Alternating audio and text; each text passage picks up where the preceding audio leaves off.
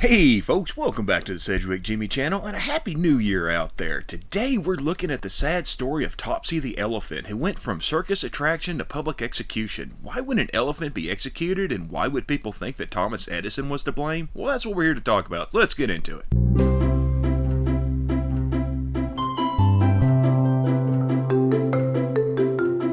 Topsy, an Asian elephant, was born around 1875 in Southeast Asia, imagine that, and had been captured and smuggled to America by 1777 under the orders of Adam Forepaugh.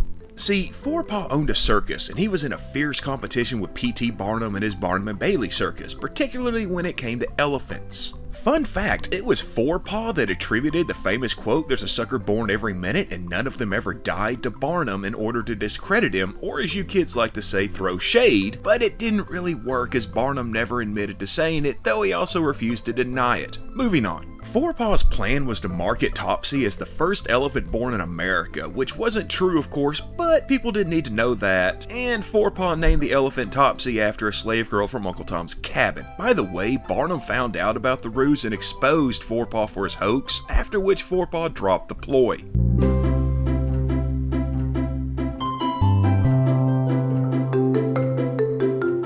Topsy performed for Forepaugh's circus until 1902, and she eventually gained a reputation as a man-killer. This pretty much started around 1902 when a drunk spectator entered the elephant's tent and teased the animals, going so far as to throw sand at Topsy's face and burn her trunk with a cigar. Topsy then threw the man to the ground and crushed him. Not many of us can really blame her here. But with rather exaggerated news reports of the incident, as well as unsubstantiated reports of her killing handlers previously, she became known as a bad elephant, a reputation that Forepaugh used to bring in the fans by the droves. However, when Topsy nearly killed another spectator that physically harassed her, Forepaugh decided it was time to sell the old girl off.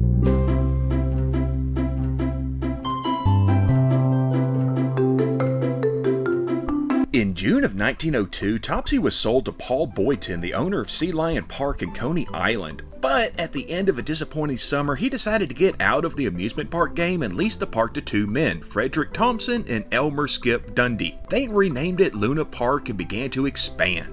Now, when Topsy was sold, her handler, William Whitey Alt, went with her, and that's not really a good thing. In October of 1902, he reportedly stabbed her with a pitchfork while she was being used to drag part of a ride during construction, something that people looked at as her being punished for her violent actions, and when he was stopped by police, he took off her harness and had her run through the streets, causing chaos and for Alt to be arrested. To his credit, he was supposedly drunk, as he was also drunk when he chose to ride Topsy into town and try to break into the police station using the elephant. Needless to say, he was fired, and Topsy was pretty much vilified by the populace, so she had to go, and they had a plan for how to make some money while she did.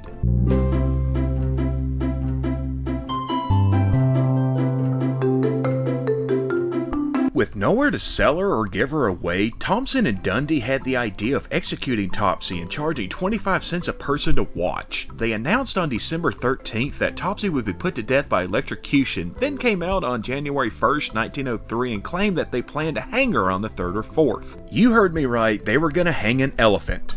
Luckily, the president of the ASPCA, John Peter Haynes, vetoed this idea as being cruel. He did, however, agree with Topsy being strangled by a steam-powered winch while also being electrocuted and poisoned if it was conducted right, seeing as there had been a botched elephant electrocution 2 years earlier. Yeah, you heard me right, this wasn't the first elephant electrocution. This is what people did before television. The execution was set for Sunday, January 4th, 1903, and as they led Topsy out to the gallows set up, she refused to cross over the bridge. When they couldn't get her to move, they then moved the gallows to her. She was fed poisoned carrots, and at 2:45, 6,600 volts were shot through her for 10 seconds, killing her. After she fell, they strangled her body with 2 nooses for 2 minutes just for good measure, and with that, Topsy the elephant was dead.